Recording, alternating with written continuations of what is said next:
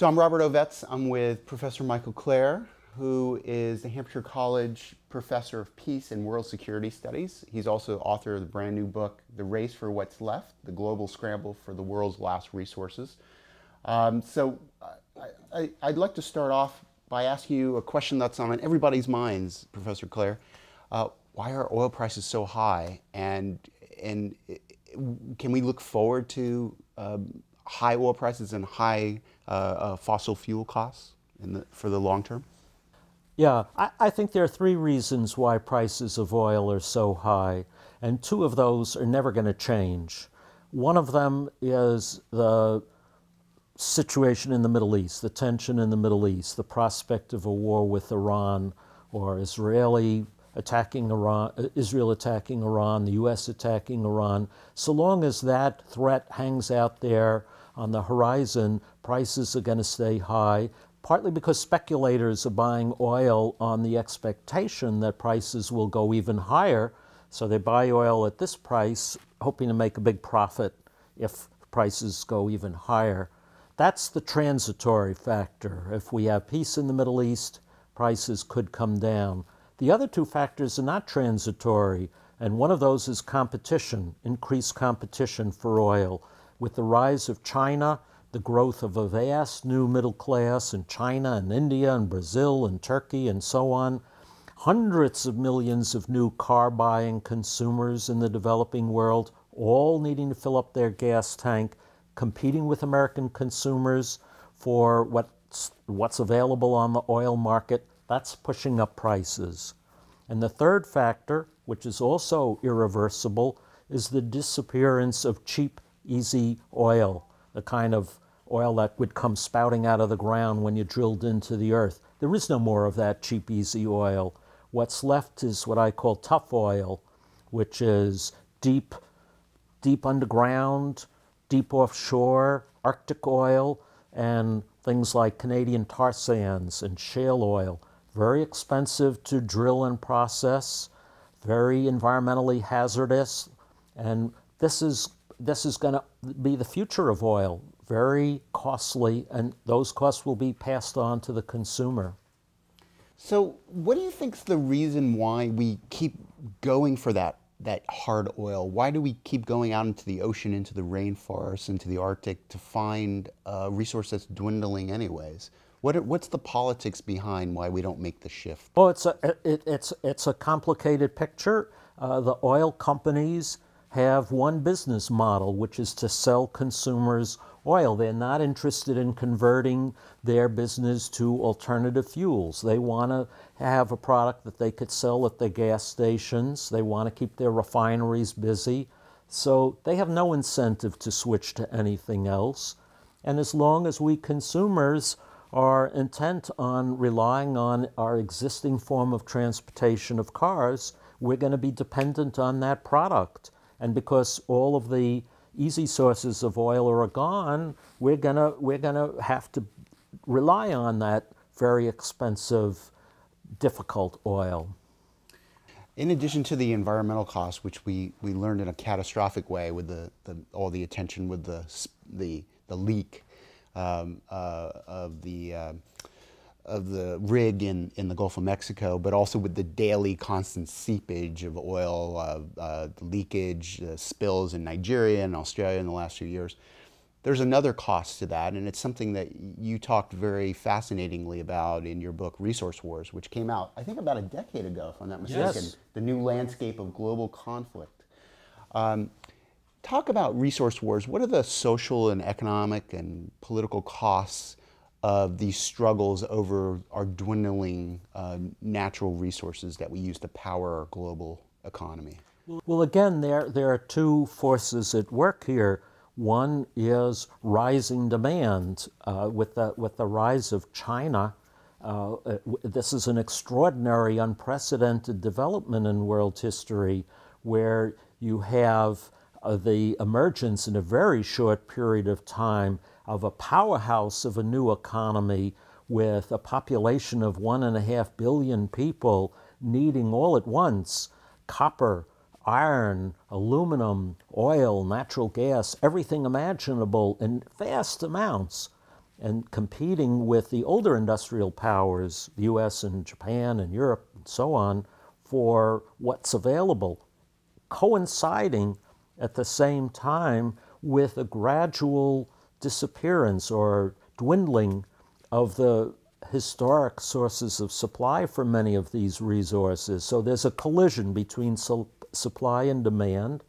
In many cases, this is leading to conflict over who controls what's left. And examples are the disputes in the East China Sea and the South China Sea between China and its neighbors over who controls the undersea oil and gas reserves. These have gotten very heated in recent months. A couple of the other conflicts that get a lot of attention, but not in the way that you've written about it, is the conflict, for example, Israel-Palestine or India and Pakistan. A lot of times we think of these conflicts as being religiously motivated or about land, when there is a lot about land and the way that the British drew the territories. But in a very fascinating way, you've also documented that there are also these kinds of conflicts over oil as well as over timber, over water. Can you talk about how we can understand the changing nature of many of these conflicts in the last few decades over these other resources as well as oil? Yes, indeed. Yes, indeed. Well, you know, the human species is divided into many different families, many different ethnic groups and tribal groups, and there have always been differences between them. And historically, one way people have settled that is by spreading out and people, you know, moving away and to exploit new areas. That's why people moved to the Western Hemisphere historically, first from Siberia, from the native, what we call the native peoples, and then the European peoples. But we're coming to the end of the available supply of land to invade or to colonize, and so people are butting up against each other, and things like water are becoming very precious. And in the Middle East, in particular, water is very scarce. With global warming, it's going to become more scarce still, and populations are rising. So differences over religion get magnified when people have to fight over things like water that are essential for survival, for the production of food, simply to live.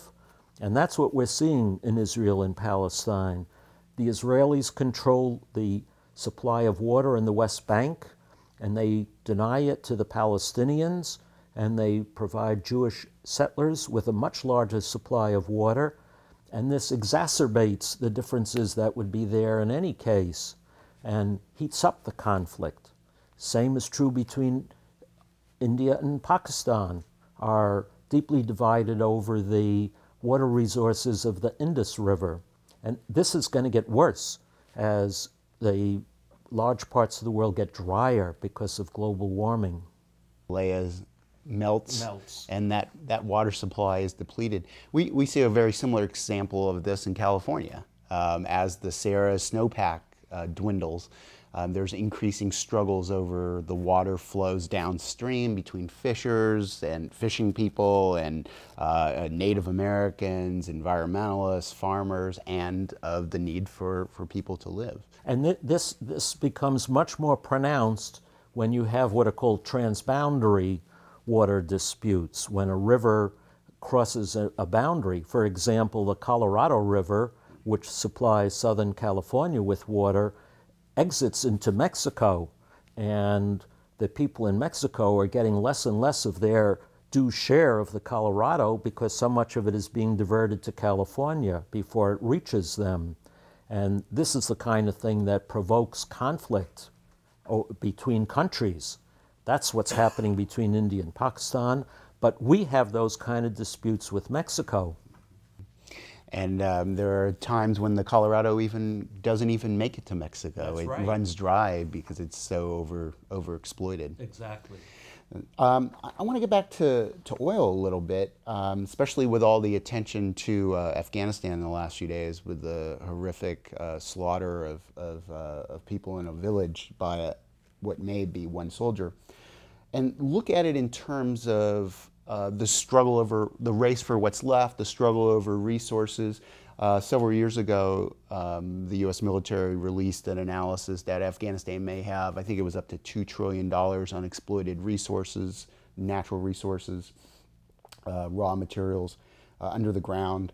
And thinking back to Iraq, you wrote a book about the next Vietnam War back in the early 1970s. And I wonder if we can think about the second war in Iraq, the continuing war in Afghanistan, in this way as part of this struggle over to control the flow of oil. Can you talk about perhaps how our place, our invasion in Iraq and our continuation in Afghanistan is part of a larger, perhaps a neoliberal strategy of restructuring these resource-wealthy countries? That was a long question, and it would, I deliver a whole class on that, so we can't take up all the time to say that, and people can read my book, Blood and Oil, which is devoted to exactly this topic. But let me say in a nutshell that, prior to 1945, the United States wasn't interested in that area at all, and it was during World War II when our oil started to reach its peak of production and begin its path towards decline, that President Roosevelt decided that the U.S. had to have a foothold in the Middle East to ensure access to the oil of the Middle East. And that changed American policy, and to this day, it is American strategic policy to be a dominant actor, a dominant player in the Persian Gulf area, and to ensure that nobody greater than the United States comes to power that can thrust us out of that area, so that we always control the flow of oil from the Middle East, from the Persian Gulf.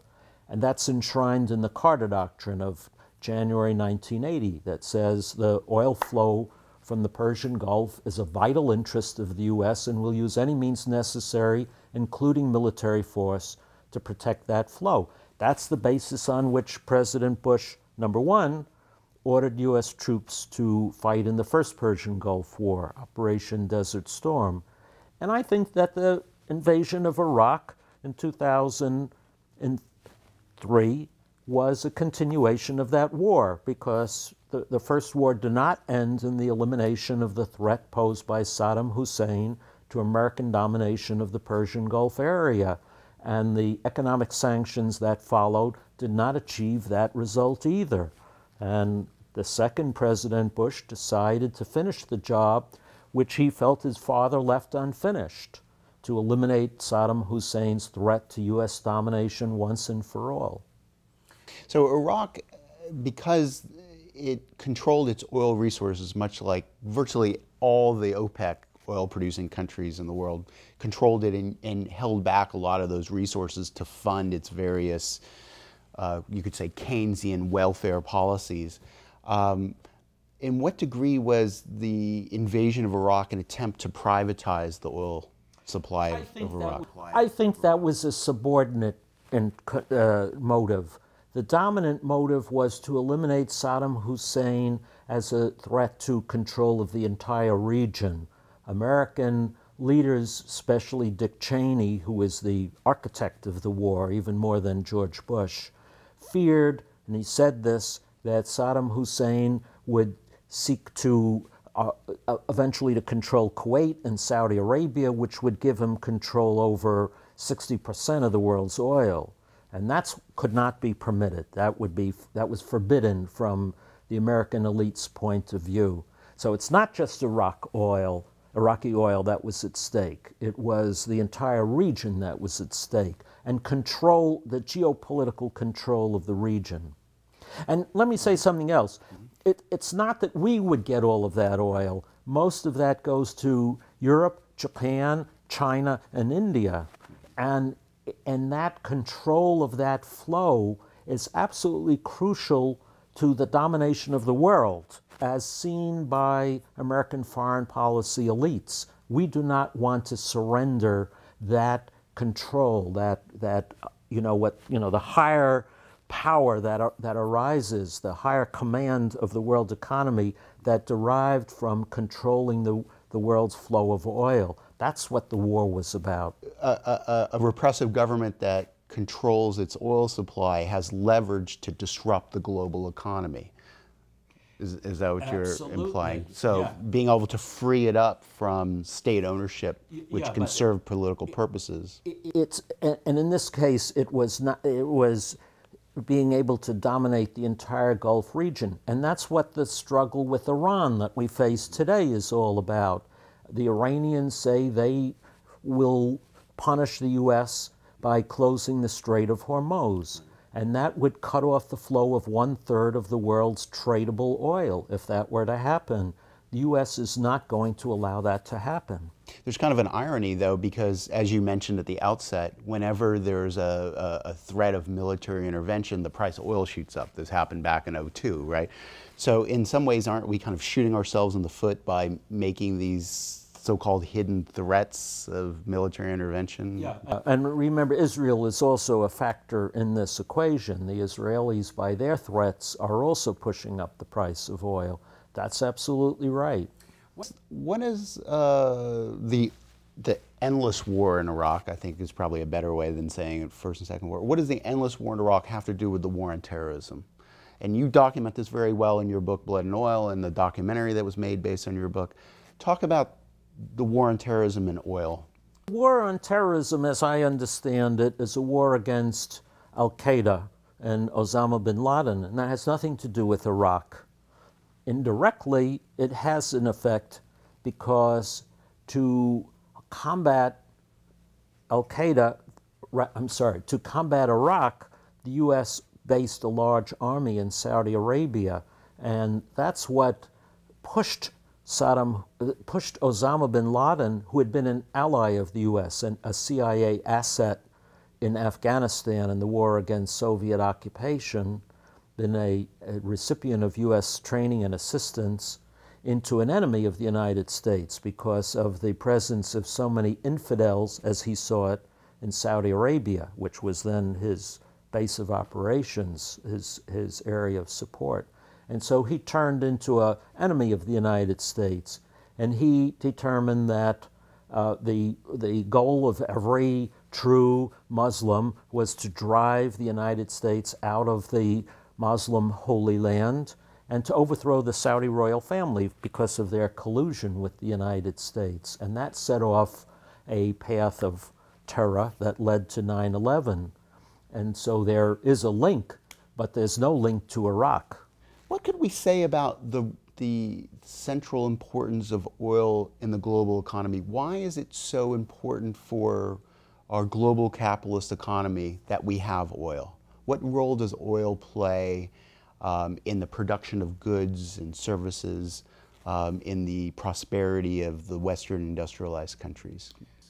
Well, first of all, oil is essential to all the world's economies, whether they're capitalist, socialist, or communist, like China claims to be. And China now is the world's leading consumer of energy. It overtook the United States in 2009 and is expected to overtake us in the consumption of oil in the not-too-distant future.